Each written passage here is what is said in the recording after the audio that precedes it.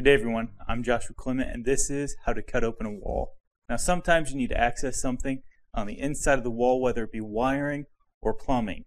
It's a very simple process to do and I'm going to walk you through that. For this job I'm going to be using a battery powered sawzall and a razor blade. So no matter if you're using a sawzall or a keyhole saw, you want to make sure that you don't poke through to the opposite side of the wall. You also want to make sure that you avoid contact with any wires or plumbing. So you want to run the blade very shallow, just through the 1/2 inch drywall. You want to also be careful that you don't cut through any studs, especially on a load bearing wall. So we're going to cut out this damaged area of wall here. We'll take our saw, place it against the wall at as much angle as we can get on it, and slowly start reciprocating the saw back and forth to poke through the drywall. So we're going to use our saw to cut the two sides at the top and use our razor blade to cut the bottom. After you've scored it, go ahead and reach the top, and you want to pull out a little bit.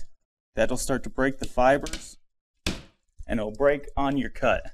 Then you can go through and clean up the sides with your razor blade. Cutting an access hole through your wall allows you the ability to get inside the wall without taking off the entire covering sheeting on your wall. Thank you all for watching and good luck with this project.